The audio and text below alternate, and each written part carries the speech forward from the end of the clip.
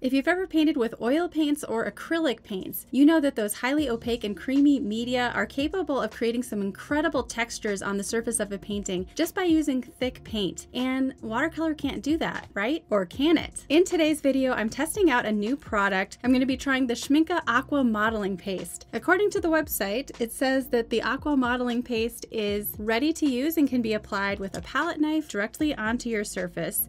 What it does is it creates this relief-like texture however you apply it, and you can paint over it with watercolors. So we're testing this out today. I'm super excited about this. Now, what better painting to try with texture than Van Gogh's Starry Night? So we're gonna give this one a go. Who knows, it might be a total flop or it could turn out awesome. We'll have to see. Now, I'm modifying the design of Starry Night a little bit by using a circular panel. I want to show you my panel here. This is actually a hardwood panel, and you can see it's got the cutout just for hanging directly onto your wall.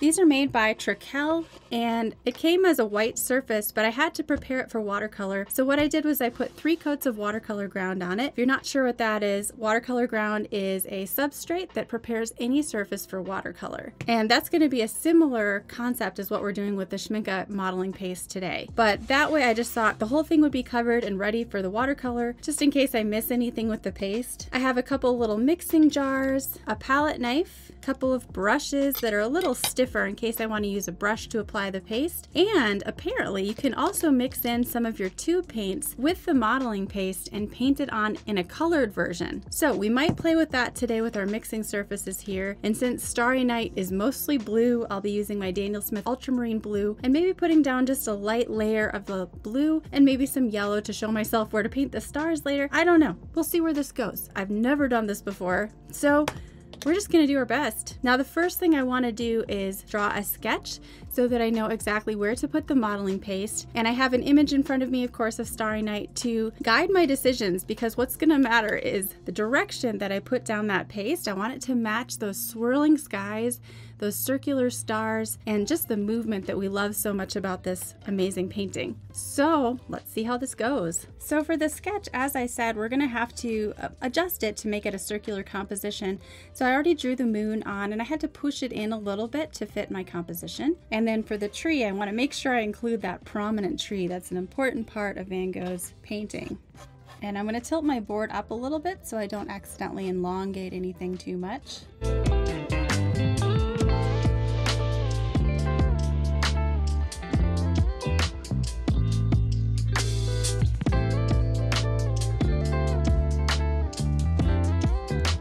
Now that we've got the sketch on, it's time to try the aqua modeling paste.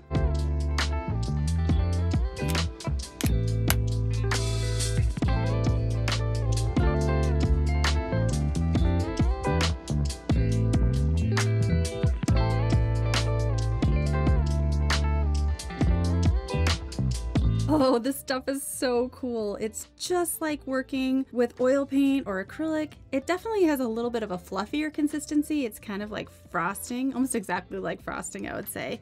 But instead of just kind of scraping it on one stroke at a time, I'm finding it's really easy to just dollop it on in a huge chunk and then just push it and pull it in the shapes I want to match the stars and the sky in Starry Night. This is going to be so fun. I continue swirling on the modeling paste, looking rapidly back and forth between the Starry Night painting on my computer screen and the board in front of me, trying to match as closely as I can the general direction and movement and shape of the scrape marks that I'm putting into my modeling paste. I am going to try adding a little bit of paint to the modeling paste. So this is Hansa Yellow Light, and I'm using a stiff small brush to mix it up in a separate palette. It is important to mix the modeling paste separately and never apply it directly to your pan paints, or it can ruin your paints. So definitely mix separately and clean your surface immediately afterwards, because it will dry really hard. So I used the yellow to paint that swirly moon as just a base color underneath everything. And the nice thing about using this combination of paste and paint is that you can actually combine thick yellow and thick white at the same time. I also mixed up some ultramarine blue with some of the modeling paste. I noticed that you do use up a lot of your watercolor paint when you're using this method. So if expensive paints are scarce for you and you don't want to use up so much paint, I definitely recommend painting over the top of the modeling paste rather than using this method. Although this method worked really well for getting down some base color, especially on the moon and on these swirling blue skies. I also tried to mix a little of the blue paste with some of the yellow in a similar way that Van Gogh may have allowed some of those colors to touch, creating almost a green color where the two colors meet.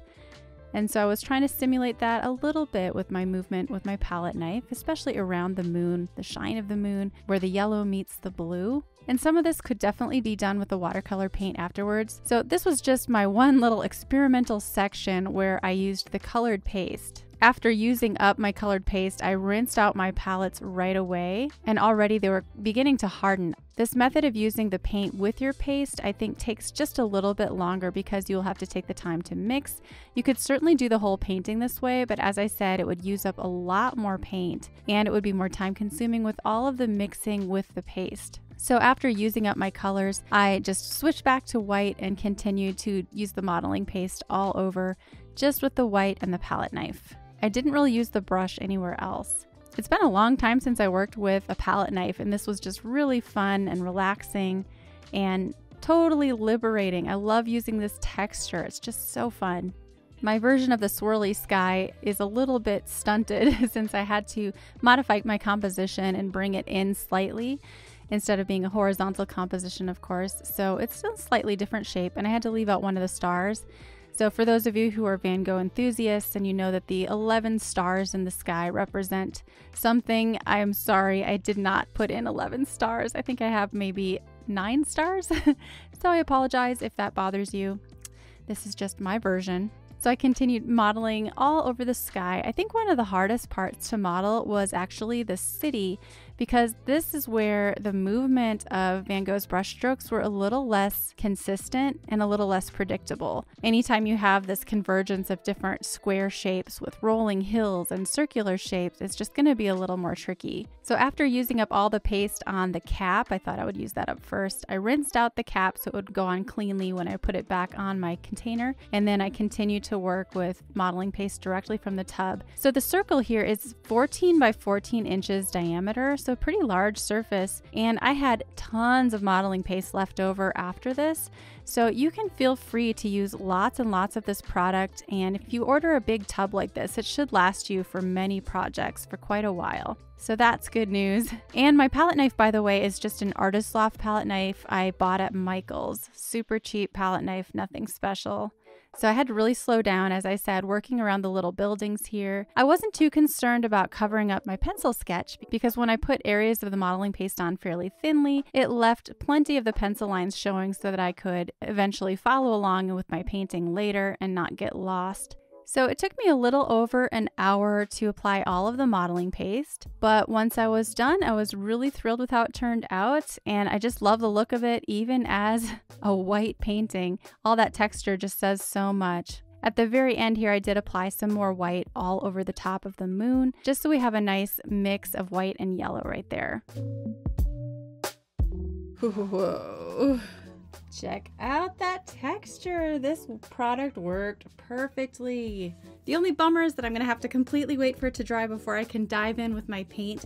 And honestly, I think that'll be the fun and fast part after I've already done all the texture. So I'm gonna let this dry for about 48 hours and then I'll come back at it and finish the painting. All right, we're back. I let this dry completely. It didn't take 48 hours. In fact, it only took about 24 hours, actually less. It was already drying even when I was working on it a little bit.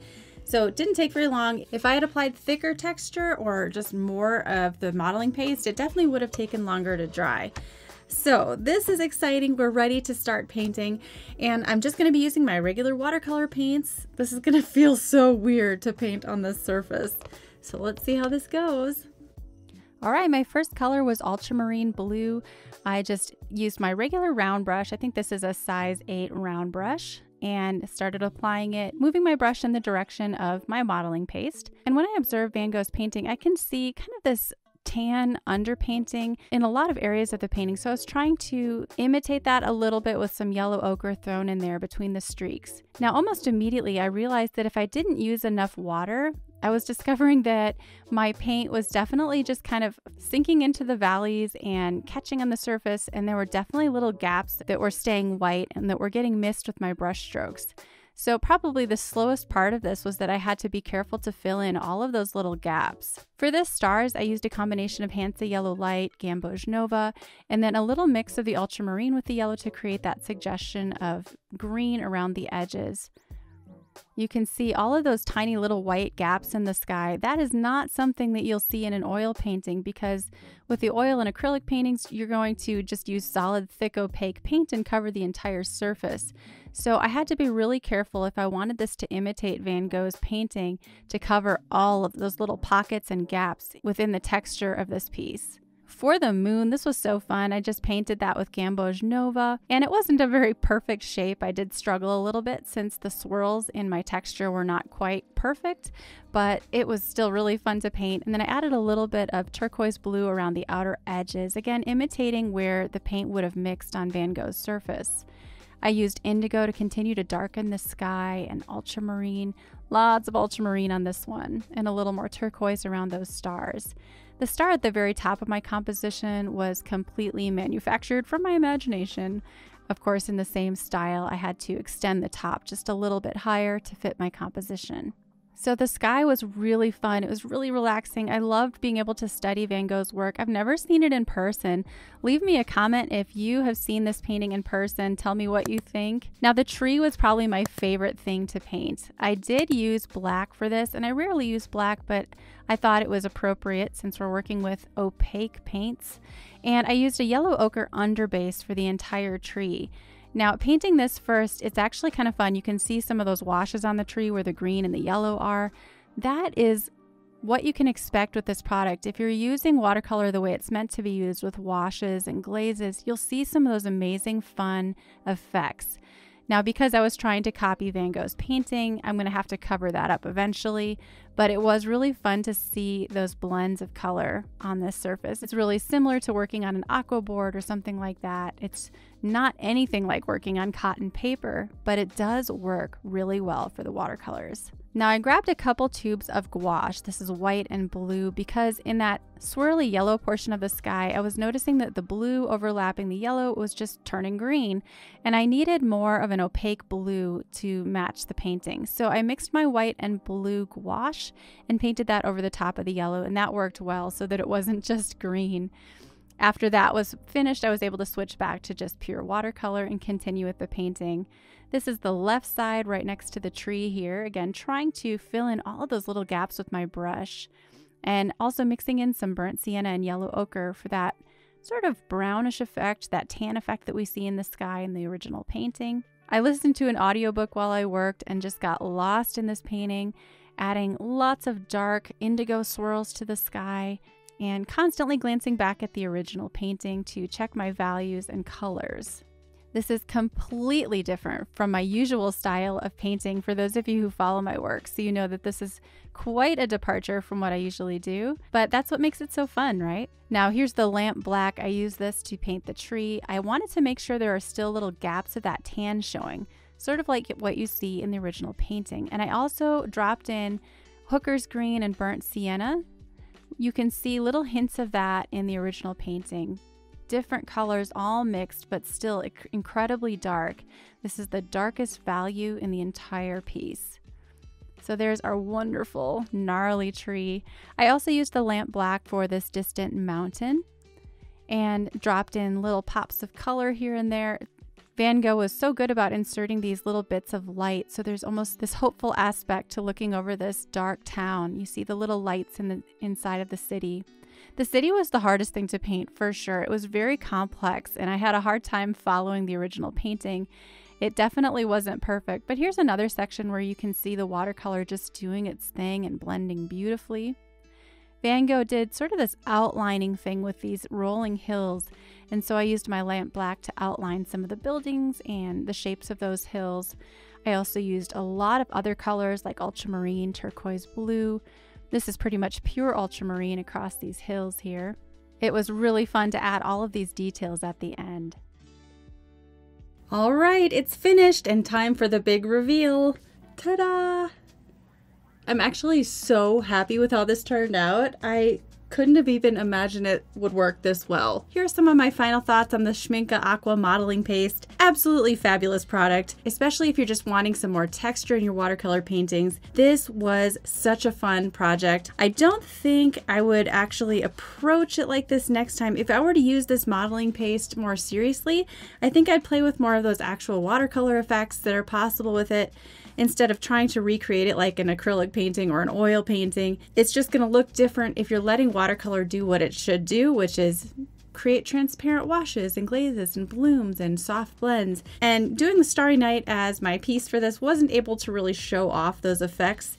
So I think if I were to do this again, I would just try my own project maybe and make it more watercolorly. Is that a word? Watercolorly? But I'm definitely excited to try another project like this. Let me know in the comments if you've ever tried the modeling paste or what project you think I should try next. Maybe a self-portrait in the style of Van Gogh. Who knows? Could be super fun. Thanks again for watching. Check out this next video and I'll see you over there.